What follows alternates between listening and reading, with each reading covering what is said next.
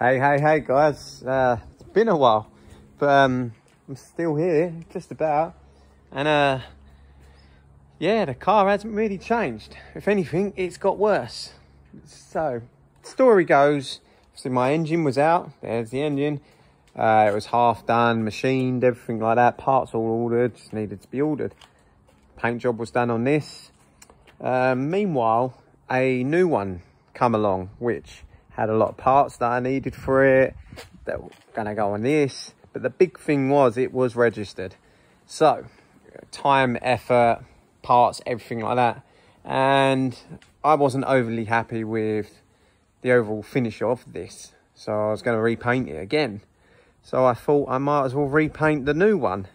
And here she is, the new one. So there's the doors. They came off of this one. They got donated to this one. And yeah, we decided to change the colour. So, and here we have it, the finishing product. She's got some nostrils. The new engine is in. You have to excuse the pod filter. Getting a new one once it gets mapped. But this is the new engine, fully forged, KO6 turbo. We've got the aftermarket inlet, wastegate, top hat, all MCC hoses, intercooler kit, which everything you can throw on there has gone on there. So it's yeah, next thing we've got a couple of new seats on the way because these are a bit torn out. I'm going to do some customizing in the interior. We're going to get that all looking a bit more snazzy. Got the rims that come off that.